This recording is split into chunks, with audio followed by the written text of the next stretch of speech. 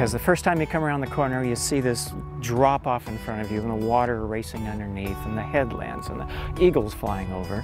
It's so spectacular. Jack Hartt spent 14 years as Deception Pass park manager and wrote the definitive book on it.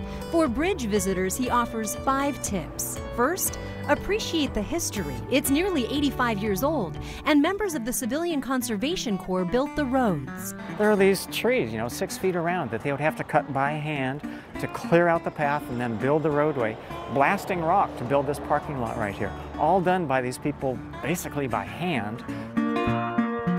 The bridge itself went up quickly, but for one last-minute hiccup. The actual final construction, they had one piece that had to fit together to make the bridge come together.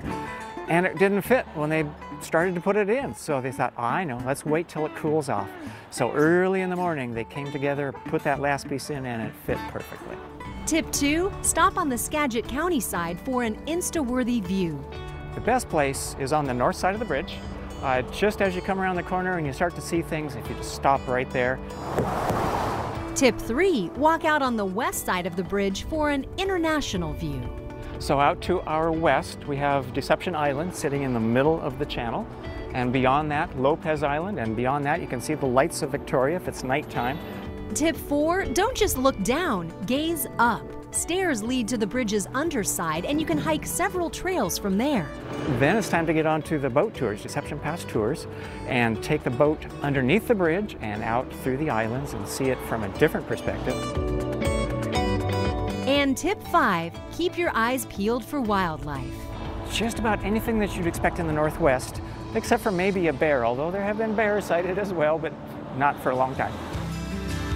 So many things to see from this singular Northwest vantage point. But Jack says the bridge is merely one stop on a journey he highly recommends. The bridge is the introduction. We're here. Now what do we do? And there's so much more to see.